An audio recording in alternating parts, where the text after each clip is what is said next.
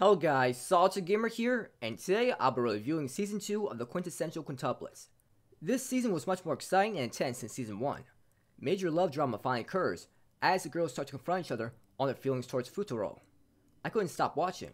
In this season, Futuro continues to tutor the Quintuplets, but things are quickly changing. They're starting to realize their feelings towards Futuro, but feel conflicted on what they should do regarding his feelings. Also, the major clues this season about the identity of the girl that Futuro met when he was younger. I did not expect the love drama to get that intense in the season.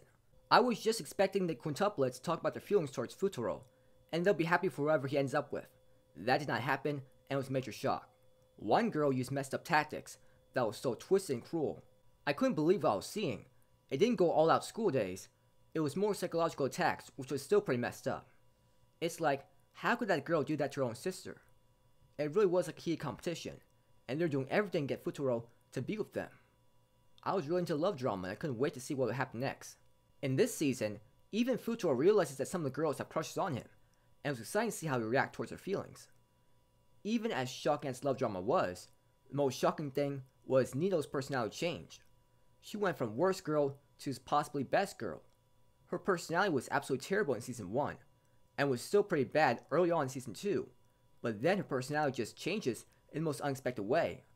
I couldn't believe what I was seeing. I'm so used to seeing tsundere characters stay as static characters and repeat the same cliche lines. Static character means never changing. To see a tsundere develop like that was amazing to see. That is what I always wanted to see. If all tsundere characters had great character developments like Nino did, I wouldn't be complaining about them so often. Now I can really enjoy this anime series. It's so much better to watch now that Nino had that major change. Instead of hating seeing her on screen, I couldn't wait to see her. She was exciting to watch. The mystery about the girl Futuro met when I was younger finally got solved this season, and I had mixed feelings about it. I didn't really care which sister it was, but it was disappointing at how they made it so easy to figure out. There was a huge clue that the anime gave that made the answer to mystery so obvious, and it's like, did the anime just really do that? They did make up for a little by trying to fake us out with a false clue.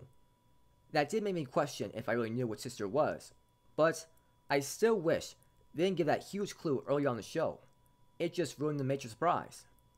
The opening for a season was alright. The ending song for his anime series was okay. The music was nice and was really dramatic during important moments.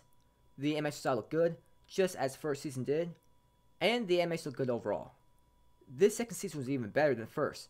It had more intense love drama and the best character development a tsundere could get.